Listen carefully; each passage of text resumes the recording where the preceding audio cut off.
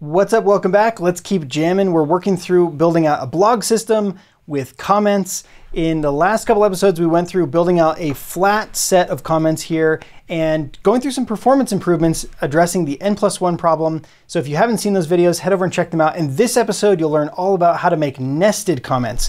So just like we have here on Hacker News, we've got the ability to click reply, and then you can sort of see an input box and reply to a specific comment, and they could be deeply nested like this, where we have several comments replying to another comment. So we'll look at how we can do that. So let's get started.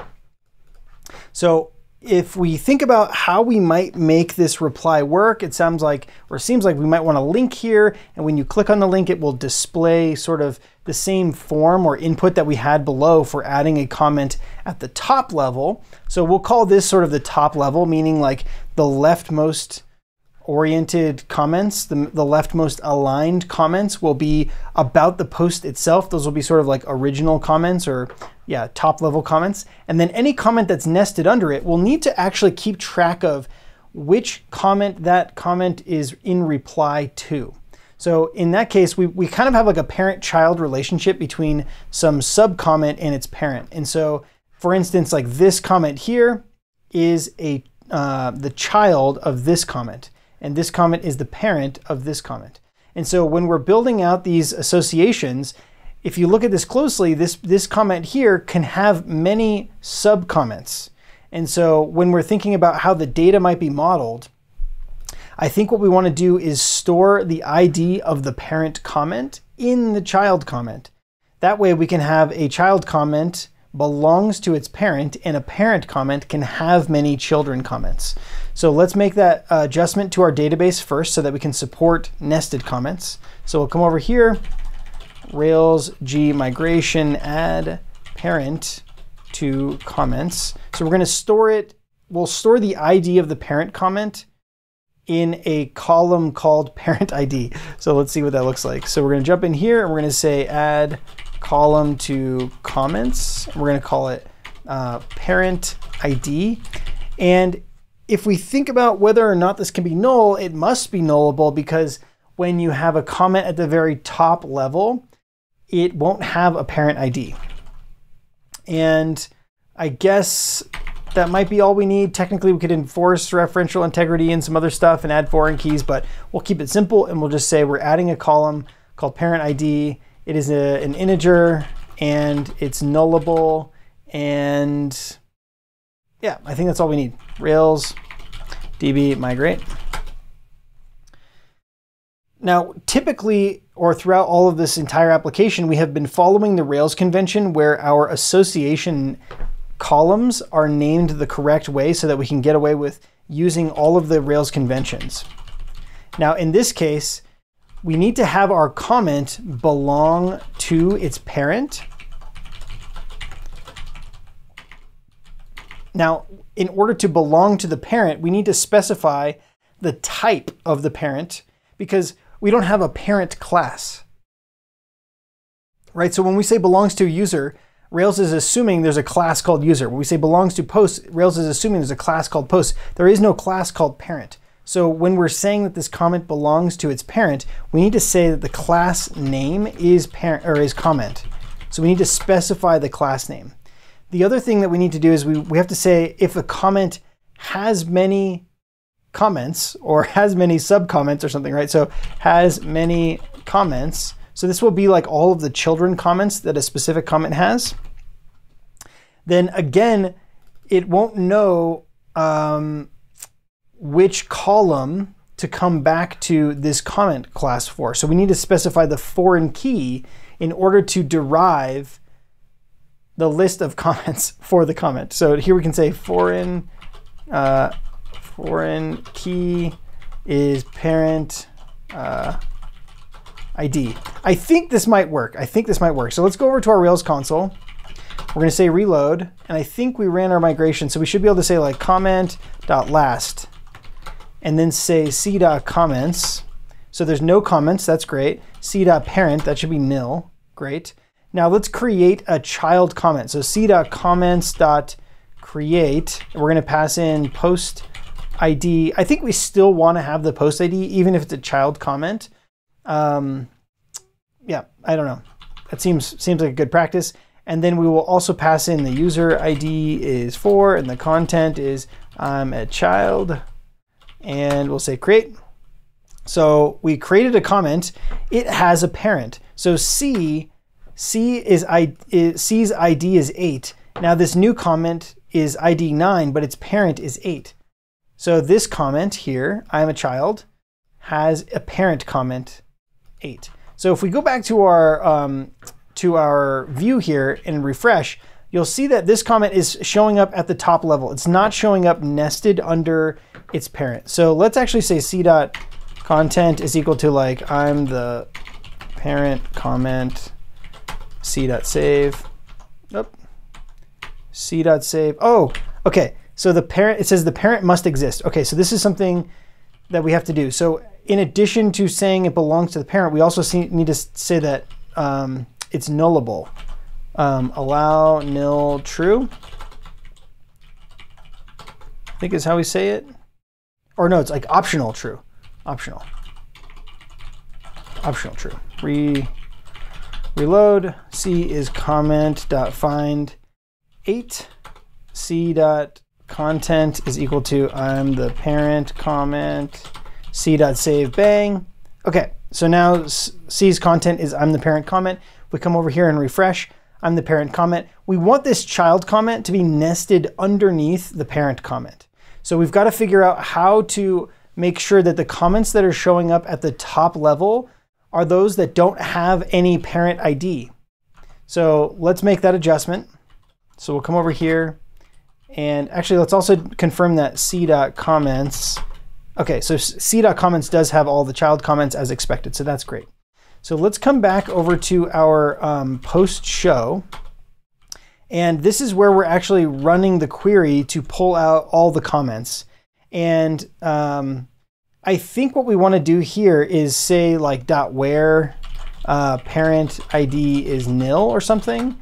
And that should just give us just the top level comments. So we should not see I'm a child here anywhere, and we don't. And that's great. The next thing is that we want to go into our comment partial that we created in previous episodes here. And in addition to printing out the article for this parent comment, we also want to iterate over all the sub comments and sort of recursively use this partial. So we can say render comment.comments, I think. I don't know, let's see. All right, so now we've got I'm a child printing out. The horizontal reference is a little weird because it's happening inside of that thing. Okay, and then also like, because this is the child nested under here, we want some sort of visual indication that this is happening underneath class, or like, I don't know, class, it's like sub comment, and we'll try to figure out how to write some CSS /div. All right, so then if it's a sub comment, then we want to like, oh gosh, you know what? Yeah, okay, so we're just gonna do this, and we're gonna say inspect, and we're gonna find sub comment, and we're gonna say padding left is 10 pixels. Is that enough? 20 pixels? Sure, 20 pixels seems good. And then it's gonna get a little weird when we have multiple sub comments that are like styled relative to their parents or something. I don't know. We'll see how this goes. So we're gonna go to comments SCSS. So we have the style sheet here where we can write our own stuff. So .sub comment. You probably haven't seen me write CSS because I don't like CSS. Padding left is like 20 pixels. So now if we refresh the page, we've got ourselves some nested comments. That's pretty cool. So let's figure out how we can actually add a reply button. We're gonna have an issue here because if I'm a child has it nested, I think they're gonna line up also to the left, but we'll come back and fix that in a minute. So let's add a reply button or link or something. And when we click on the link, we will see the form to add a comment. We've got a couple options. One is we could take a naive approach and just put the form on every single comment. So we could say render partial comments form. Locals is post comment.post. But now we have the comment form on every single comment. I've seen blogs that have this. It just looks exactly like this, but it's not the greatest. So let's go back to our form. So now we have the form on every single comment. I don't think that looks very good. So what I want to do is actually go back over here to our comment partial, and let's hide the form. So href reply. Okay, and then I think what we want to do is put this inside of a div that has like class form or something like that, or like comment form. And we'll say comment form display none. And then we've got to figure out how to make this reply button so that when we click on it, it shows the form. So let's try to see if we can go in here and we can find the comment form. And what we want to do as like part of our exercise is actually just uncheck that, or like make it so it's displayed. I'm trying to figure out how we can actually make this work. So class like comment form display. All right, so what we want to do here is when we click on the reply link, it should show the comment box that is right next to it. And so the first thing we want to do is grab reference to all the reply links. So we can do document.query selector all, and we're going to pass in this comment form display. And that's going to give us back a node list. So this node list is all of the different links. So that's all of the different replies. And with a node list, we can say .for each, and we're going to call our link, maybe we'll call it EL for our link tag. And inside of here, what we want to do is we want to add an event listener to each of the links. So we're going to say el.add event listener for the click event.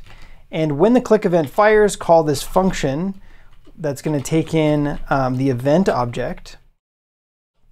And the event object, we want to say prevent the default, because we don't actually want to like navigate anywhere. So we're going to say ev.prevent default.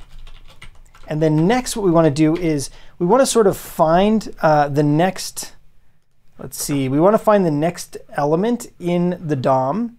So here, the comment form is the tag that we want to find. We want to show this comment form. Right now, recall that it's display none. So we want to set its display to block. And so what we can do is we can look at the element, so that's the link tags, next sibling, next element sibling, I think, and say .style is equal to display block. And I think that might actually make it so that when we click on this, yeah, it shows the form. So now we see this display block is applied directly in line. So that is taking precedence over the class level display none. So if we remove display none from the class level comment form, that would show all of the buttons. But here we're just applying display block to that single element so that it's shown. And here we can say like, I am a child of test. And when we submit it, oh no, this is appearing as a top level comment. So let's head over to the database and see what's going on. So if we say comment.last, oh gosh, okay, so we see parent ID is nil. That's because we didn't actually set the parent ID when we were creating the comment. So we've got to do a couple things. First of all, inside of our comment form, we need to pass down the parent ID if there is a parent ID. So in this case, what we might want to do is say, let's create like a input type hidden or something that has the name comment parent ID. And the value is going to be parent.id. So we're expecting that there's going to be some top level parent value that's passed into the form when the form is rendered. In some cases, this might not exist. So what we might want to do is say if parent.nil, if the parent ID is not nil, then render this. So if the parent is not nil, then we're going to pass its parent ID. Otherwise, we are going to omit this hidden field. And then when we're on the comment partial, we want to pass that parent ID down as part of rendering the form here. So we're going to say parent is comment, because we're inside of the parent comment when we're rendering that form. And this should make it so that when we show the form, it displays that. Now, what we're seeing here is there's no local variable or method parent for this action view. And that's because at the top level comment form that we passed in, we did not specify any parent. So back over here where we are rendering show, we have this partial that we're rendering out for the form. This one also needs the parent. We're going to say the parent is nil. If we refresh, now we're back in business. And if we look at this reply, why isn't this working? Oh, the JavaScript that we wrote, we didn't actually do anything with it. Okay, so let's copy this and let's paste it into our comment partial. So we'll go down here and just say script. All right, just for now, we're going to keep it here. In practice, you want to organize it nicely and stuff, but we're just going to keep it quick and easy. And if we refresh, can we see it now? Okay, so now it works. Cool. So now if we say I'm a child of the child or something, submit. Nope, that didn't work. Okay, so when we click on this form, let's inspect the form and make sure that it's actually getting the parent. So it is getting the parent ID here. But what's happening is that even though we're passing the parent ID to the server, as we can see in the server log, I think, let's find the post request. So even though we're passing the parent ID here, nested under comment, to our post request here for the comments, we haven't implemented it in the controller. We haven't like sanitized or permitted this parent ID to be passed in the controller. So we need to go back to our comments controller and update this so that it also permits the parent ID. So now we can refresh this. Let's try again. Another try to make a child. Boom. Ah, nice. Now we've got a nesting going on here. I'm a child of the child, another try to make the child. All right, let's go to another post here. Let's go to post 10 so we can start from fresh. So this is the grandparent. Okay. This is the parent that is a child of the grandparent. Submit. Okay, now we're going to say this is a grandchild, or this is a child of the parent. And oh, wow, it is nested. Amazing. Okay, cool. So I was worried about the padding working deeply nested. I'm a baby or something. Okay, cool. So we've got parent, grandparent, whatever. If we wanted to, we can still reply, I think, to the grandparent. This is another parent or something. Okay, so now that one is nested underneath. This is the grandparent. But one thing that you'll notice if you're paying close attention is that, number one, these comments are not ordered the same way as the top level comments. So this top level comment will appear at the top. Wow, I spelled so many things wrong. Okay, and then, so this top level comment is the most recent comment. It's appearing at the top, but this is another parent was the most recent sub comment of the grandparent. And that's happening because inside of our comment partial, when we're rendering the comments here, they are not ordered descending by ID. So the reason I use ID descending here instead of like a created at or something is that the ID field is indexed and it's faster to order by ID instead of ordering by created at. All right, so that is how you build nested comments with Ruby on Rails. We've got this blog application now where you can create posts, you can comment on other people's posts, and you can thread those comments. Thanks so much for watching, and we'll see you in the next one.